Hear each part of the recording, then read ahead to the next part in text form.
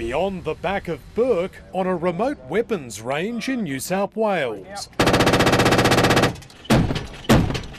Traditional firepower's being used to shoot down unmanned aerial systems or drones. The Ukrainian conflict has highlighted the increasing importance of drone warfare.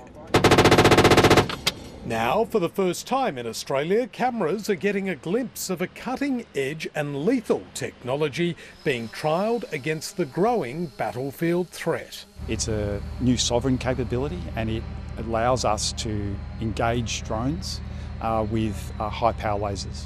This is a demonstration of a directed energy weapon being deployed against a moving enemy target. 34 kilowatts going down range right now. A high-powered, invisible laser is aimed at the overhead threat, then successfully brings it down. Directed energy is on that cusp of being fielded in reasonably large quantities. They generate a lot of heat, and that heat can actually damage the device itself, so there's a fine balance. Experimentation with directed energy technology has been underway for years, but its military use is only just beginning.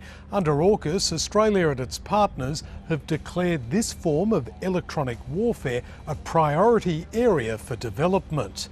And in future, it could be deployed against hypersonic weapons or even in space. Even the fastest sort of military vehicles can't evade a directed energy device. But perfecting the technology for the battlefield is a slow process.